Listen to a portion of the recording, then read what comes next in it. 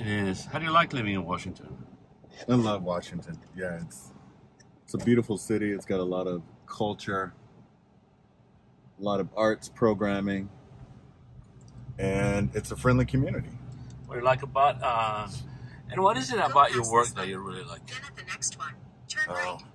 I think the most exciting thing about my work is helping to empower communities to advocate on behalf of their history, to be able to help grassroots preservationists understand the technical aspects of historic preservation and to provide resources so that they can save places, tell stories that have often been overlooked.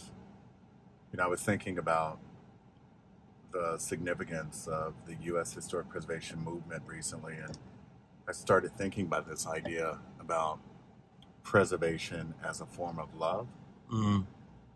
And, you know, we see all across the country altruistic citizens that have an unselfish concern and welfare for their community, and that they love the power of place in American history. And in many ways, that is an expression of love. At the light, use the right lane to merge onto I-395 North.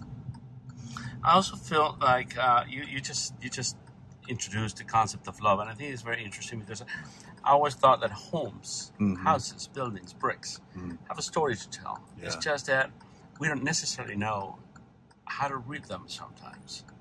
It's like the carbon-14. Yeah. You know, the bones were there to tell stories, but until we didn't discover the scientific way of doing it, we, you know, they were not talking to us. Or trees. You can cut a tree now and you can find out when it was born and you know when it was conceived and all that. So the idea that houses need, homes, sites need our help to talk is just an amazing thought.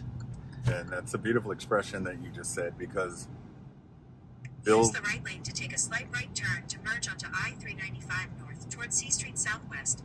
Then keep right onto I-395 North. Historic buildings need people as much as people need historic buildings. And so you can't separate one from the other. Use the right lane to keep right onto I-395 North. And as you just beautifully described, buildings are the physical evidence of our past, and they help us to understand who we are as a nation.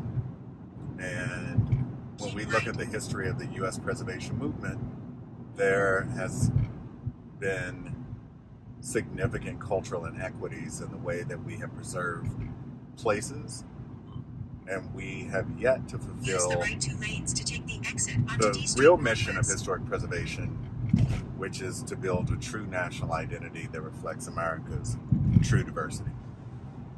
It is a complex identity indeed. Yeah, it is.